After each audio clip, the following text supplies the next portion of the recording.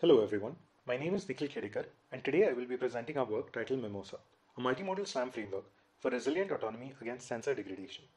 This work has been conducted in collaboration with my colleague Mihir Kulkarni and our supervisor Kostas Alexis. Towards the ubiquitous deployment of robotic systems across application domains and environments, a critical challenge that needs to be reliably addressed is that of resilient SLAM, facilitating anytime and any place autonomy, including GPS denied and possibly sensor degraded conditions.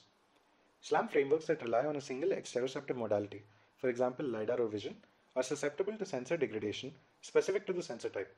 For example, LiDAR-based methods can face geometric degeneracy and become ill-conditioned in self-similar environments, while vision-based techniques can drift and fail in poor illumination and low texture settings, and both LiDAR and visual systems can get severely degraded in obscurant field conditions, for example dust and smoke.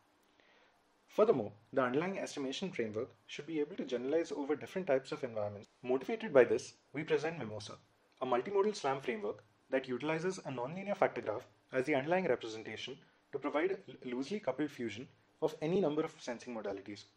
Point clouds and IMU measurements from a single source and odometry estimates from any number of sources are processed by MIMOSA to provide a single pose estimate resilient to the perceptual degradations affecting these sources. The architecture of MIMOSA is shown in the figure here with its constituent blocks. Point clouds and odometry measurements are buffered by the measurement coordinator to account for out-of-order updates and passed to their respective measurement managers to be processed to obtain relative transforms.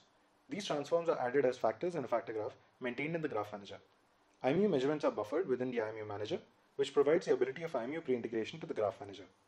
This architecture, along with the logic in each constituent block, as described in our paper, allows MIMOSA to be resilient against various sorts of sensor degradation.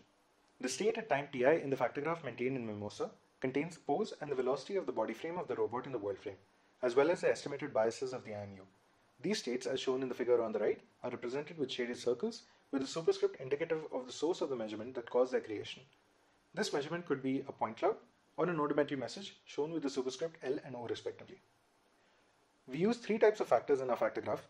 The first, the lumped prior factor, encodes our prior information about the state and is only used with the first state to initialize or ground it in the world frame. The relative transformation or between factor provides a constraint on the relative transformation between two states.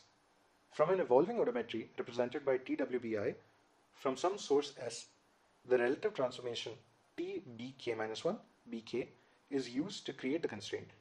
This factor is represented by the shaded square connecting two consecutive states from the same source in the top right figure. Finally, we use a combined IMU factor built in with the GTSAM library that pre-integrates IMU measurements to provide a single constraint connecting sequential states that are created at a smaller rate as compared to the sampling rate of the IMU. We visualize it as shown in the bottom right figure with the orange circle connecting temporally consecutive states. Given these components, here we see the factor graph maintained within MIMOSA. Smoothing of the factor graph is carried out by ISAM2 in a full or fixed lag fashion. Measurements on arrival are stored in the sorted measurement buffer. Once the buffer is full, the oldest measurement is extracted from it to be processed. Let's take the point cloud measurement M7L as an example for this. On extraction, the IMU measurements between the timestamps of the latest state X60 and M7L are pre-integrated and added as a combined IMU factor between X60 and a new reserved state while the measurement is sent to be processed by the cloud manager. Once the point cloud processing is completed, the computed relative transform is added between X4L and the reserved state, now termed as X7L. This reservation step is done to allow for different processing times for the different types of managers and to avoid the need for redoing the pre-integration. The underlying representation of factor graphs allows us to handle issues with the sensor or method degradations very easily. We accommodate for two forms of sensor or method degeneracy: short-term degeneracy, which may provide a few instantaneous bad estimates over the course of operation, and long-term degeneracy, which may be representative of a robot being under a perceptual challenge for a long period of time, leading to method failure or reaching an unrecoverable state. For the first, we detect this degeneracy in two ways. For point cloud registration, which is based on Loam, the eigenvalues of the approximate Hessian of the Jacobian of the nonlinear optimization are thresholded. For the odometry update, we assume that the underlying odometry method provides Bayesian updates with a full covariance and threshold its growth using the d-optimality metric. In this work, we use an EKF-based visual inertial and thermal inertial odometry method to satisfy these constraints. On detection of this degeneracy, the generated constraint is simply not added. For dealing with long-term degeneracy, we keep a track of short-term degeneracy detections called the health metric over a sliding window for each odometry or point cloud source. The accumulation over the sliding window then represents a health score that is thresholded to detect long-term degeneracy. When this is detected, we stop both the factor addition and the state reservation and wait until the method is healthy again. The method is then reinitialized and confirmed to be functional before we start to reserve states and add factors again. With the knowledge of the expected sensor or method rates, we can detect a temporary failure. During the failure period of a single source, since there are no measurements from it to be processed, MIMOSA can survive simply on the measurements from the other point cloud or odometry sources. Once the measurements start to be received again, we can reinitialize the method from MIMOSA before continuing to add factors from it. MIMOSA can additionally also provide a high frequency output useful for feedback control. It does this by simply predicting the state at the current timestamp using the latest state in the fact graph and the pre-integrated IMU measurements in a separate asynchronous thread running on a timer. To demonstrate the resilience to a method failure, we test MIMOSA on data collected from a legged robot conducting exploration inside the self-similar section of an abandoned mine in Switzerland. The resulting maps are compared against COMSLAM, a loam-based solution capable of using external odometry sources during times of LiDAR-based degeneracy.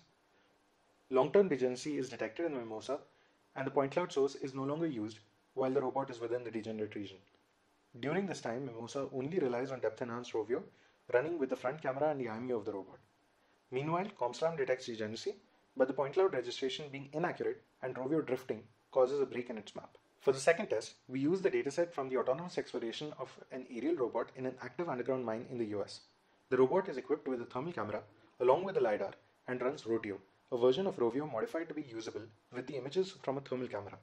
The LiDAR data is artificially removed at 2 instances for 5 seconds each. MIMOSA during these instances detects the sensor failure and switches to ROTIO and provides a consistent estimate throughout the experiment.